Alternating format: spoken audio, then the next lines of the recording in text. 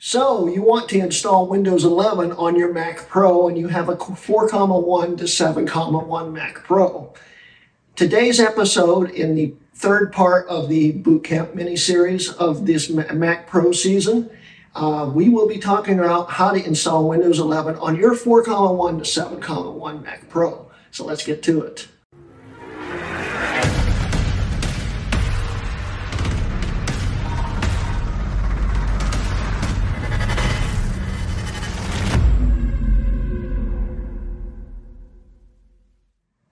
Anyway, guys, I'm Greg Hrutkay of Hrutkay Mods, and welcome to episode 8 of season 4 of my Mac Pro series, where in today's episode, we will be showing you the workarounds to get Windows 11 to natively boot on your 4,1 to 7,1 Mac Pro. So let's get to it.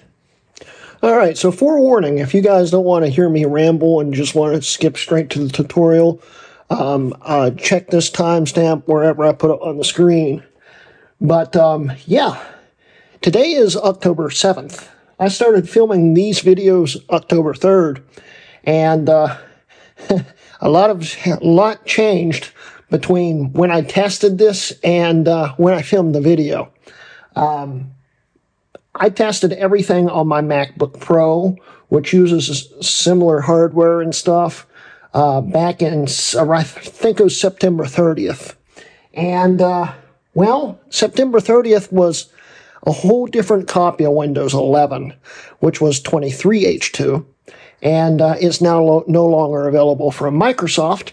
You can't download it since October 1st.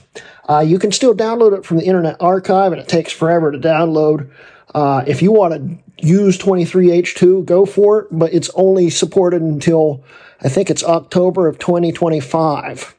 We're installing the newest version, which is 24H2, and 24H2 Rufus doesn't work anymore to do it the way we're going to do it on this video.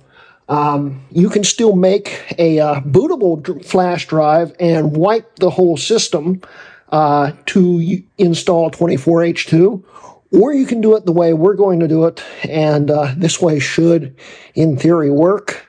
I haven't tested it yet, so yeah, let's get to it. All right, guys, so the first thing you're going to need to do is go to this website right here and download Windows 11 24H2, and you will need the ISO of it. So we'll do the multi-edition, hit download, pick your language.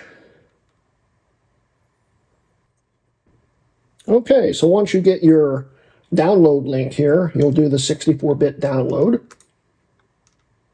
and it will download it. And once it's downloaded, we will come back. Okay, we now have it downloaded, and we can pull this over to the desktop. And what we can do is mount it by just double-clicking and hitting open, and it will mount the ISO file in a virtual DVD drive. And I want to show you what's going to happen when we run setup. All Macs right now that support Windows 11 unofficially, for 24H2 anyway, need to have at least TPM 2.0. No Mac has TPM. So that's a problem. So here's the error message you'll get here. It says you must have TPM 2.0. and that the processor isn't supported and stuff. 24H2 is the first OS that requires SSE 4.2 for one thing. 23H2 would work on the 3,1 and older, so if you don't mind having support until October 2025 and then nothing, you could do this with 23H2 also, but getting back to the point here. To get Windows 11 to install over Windows 10, you've got to trick it a little bit. Windows 11, since the day it came out, has had the same hack that works, strangely enough, every single time. And so far, this is the only way you can get Windows 11 to update to the next version. So if you're in Windows 11 right now on like 23H2, you can run the setup the way we're going to do it. And it will install over top it. But what Windows 11 has is a server installer, which is really weird. Windows Server does not require TPM, which is the only thing actually preventing this from installing. For some reason, Windows 11 still has Windows Server's installer built into it, and they haven't removed it. So there's a way to get around it currently by doing it the way we're going to do it. So to fix this problem, we hit close. We search for command prompt. So we type in cmd, right-click on it, hit run as administrator. Then what we need to do is go to our directory, which is drive D. And what we need to do is type in setup.exe/product server and hit enter. And it opens up the installer again, and now it says install Windows Server, which this will still install Windows 11.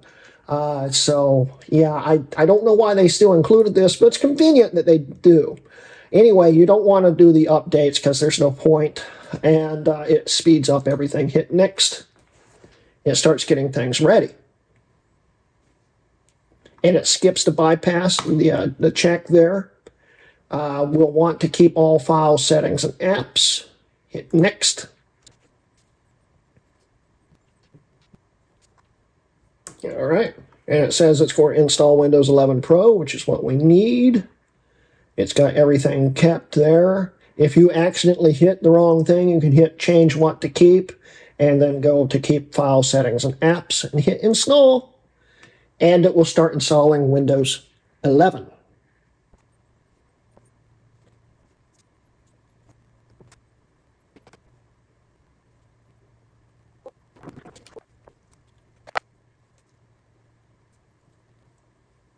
All right, it's starting to get ready to restart here. Just let it do its thing.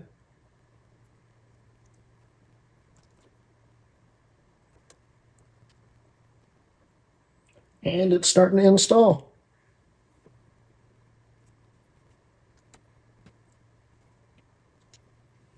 Here we are booting into Windows 11.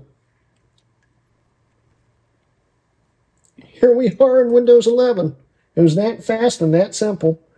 It actually took about 20-25 minutes to install, if that. It wasn't too long. But now we have Windows 11 running. We can verify that it is actually in Windows 11 here. So if we go to System, here's the CPU to our 6,1 and 24H2. We are now in Windows 11, and we're running the most recent version. If we go down here, we still have Boot Camp. See if Control Panel opens. It doesn't. We'll do a quick restart and see if that fixes it. So take it from me, Boot Camp does actually work. In fact, we can double check and make sure the drivers work here. All the drivers are installed, everything works. Control panel's just not popping up. I had the same error with Windows 10, and after I restarted it a few times, it worked. You don't actually need Control Panel. It's really mainly for if you want to boot back into an HFS drive, which, the Boot Camp drivers don't support APFS. So you still have to use the boot menu to boot into Mac OS. That and Mac-specific hardware things, if you need to tweak those. But on a Mac Pro, you really don't need that. And the drivers themselves still work. And as you saw, it did briefly pop up there. It's some kind of permission problem I'll have to look into. But it does work. Everything's working here. I wonder if the screen... Yep, the screen controls still work, as we can see here. That's cool. Yeah, everything still works. Boot Camp works. All the drivers are installed. Everything works. We've installed Windows 11. It works on my 6,1 Mac Pro. And these instructions will help you with your 4,1 to 7,1. And it should just work. So congratulations if you followed this and it worked for you. And hey, we're all set here. So let's wrap up the video. So yeah, that's installing Windows 11 on your 6,1 Mac Pro. Of course, this will work for the 4,1 all the way to the 7,1. Just following this tutorial, it should in theory work. And if you're upgrading from 23H2, you can follow these instructions and update it. The server hack still works currently. But who knows, by the time 25H2 or whatever they're going to call it comes out next year, that hack might not work. And we may have to work a different workaround. As you can see, it runs totally fine. Everything works on here. Control panel is hit or miss for Boot Camp, but all the Boot Camp features work. I'm not sure why it's not working, because I've gotten Control Panel to work in 11 multiple times. It might just be this system and this version of Boot Camp, because I'm using a slightly older version of Boot Camp 6 on some other systems, and this is the first time I've used this version. Okay, I got 24H2 on my MacBook Pro now, and if we go over to Control Panel here, it actually works. I'm not sure why it picks and chooses. I guess the newer versions of Boot Camp 6 aren't fully compatible, but as we can see, it is Boot Camp 6, and it works, so go figure. But it does work. As we saw, everything's working fine. You can hit the controls and it will pop up on the screen, as you can see there. And everything's just working. I just don't know why the control panel won't pop up. Oh well. But yeah, this tutorial will actually still work on the older Mac Pros as long as you're installing 23H2. The 3,1 and older will still work until October 2025, I think. Then after that, security updates stop. And if you update to 24H2, it will brick your install. It will never boot again. So do not update on those older systems. But on the 4,1 and to the 7,1 Mac Pro, it works great. It's flawless. It runs really speedy, and it just does everything it needs to do in Windows. And we're going to be doing more things with Windows on this system here, and I'm looking forward to it. But yeah, that's the end of today's video. And don't forget, guys, I've got memberships, Patreon. I even have Buy Me a Coffee now, which is pretty neat. So if you want to buy me a coffee, go for it.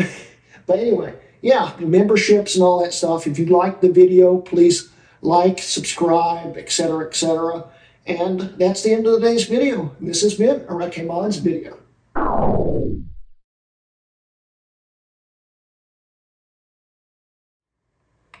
.exe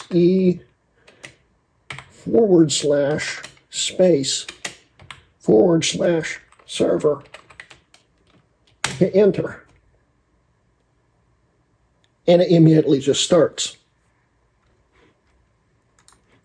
And it didn't do it because I must have typed it in wrong. I'll be right back, mother. Once you use Rufus, and well, it just didn't work. And what is going on with this screen?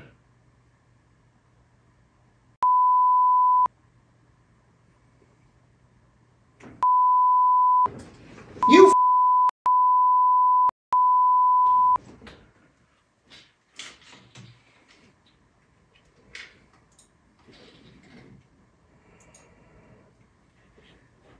let's try that again. I hate this series.